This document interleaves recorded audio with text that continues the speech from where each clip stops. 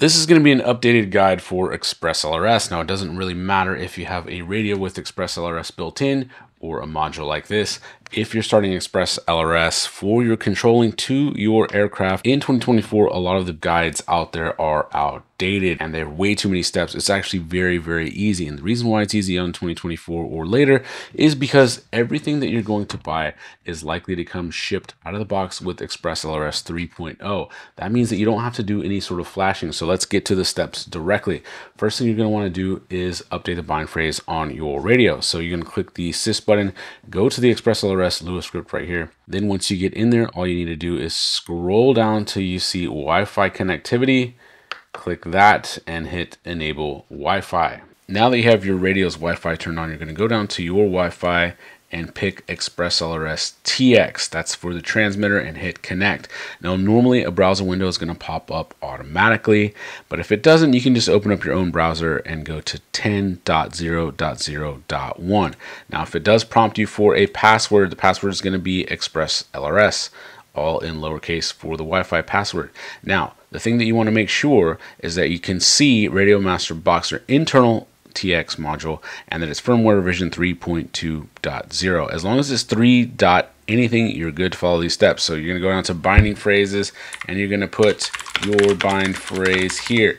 Now this can be a single word, can be your pilot name, can be whatever you want, and that's what's going to be on all of your ExpressLRS radio and receivers, and that's what's going to allow them to connect to each other. No pesky pushing binding buttons or anything like that. So once you have that, you go down, hit save and reboot, and then you'll see a little success icon on there. Upload succeeded, and you're going to hit reboot.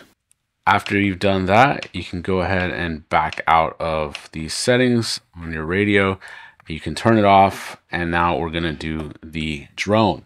Now you're going to have your drone that has ExpressLRS built in. It doesn't matter if you have a receiver installed like this or if you have a Whoop that has a UART-based ExpressLRS connection on there.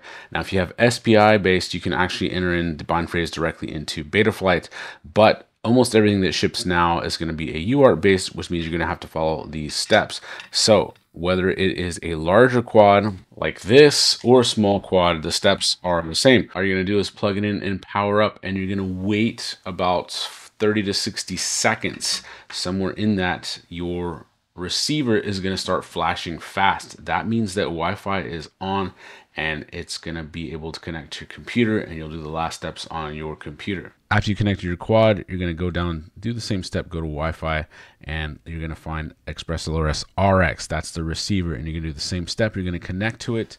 You're going to see a very similar browser window pop up. Now you can see ExpressLRS. It's going to tell you what type of receiver, and you're going to tell you the firmware that's on it, and it's 3 point, etc. It doesn't have to be exact match. As long as they're both 3 something or greater, you are good to go. So next thing we're going to do is put the same bind phrase that you put the last time. It has to be exactly the same, and then what you're going to do is hit save and reboot. After that, you are good to go. Now, both things are going to have your bind phrase on them. Once both of those steps are done, you can power cycle. So now you can just turn on your radio, have it on your ExpressLRS model. Then you can plug in your quad. Now, if you have telemetry activated on your radio, you may hear that telemetry recovered and you're ready to go. Now, you may need to go into Betaflight and set up your switches if this is the first time you're ever doing that. But there are plenty of tutorial guides out there. This is just to get ExpressLRS. Here's my arm switch right here. And as you can see, it is now spinning the motors, and let's take off. And there you have it, guys. As you can see, if you're going through all those guides that ask you to flash and do other things, those are outdated. This is all you need. So if you have a friend that's jumping on ExpressLRS in 2024 or later, these are all the steps you need to do, and go ahead and share it with them, and we can get more and more people up in the air. I'm going to put a full review to this that's coming out very soon. This is the HD0 Mobula Eco bind and fly that is going to come with HD0 on board, which is pretty cool.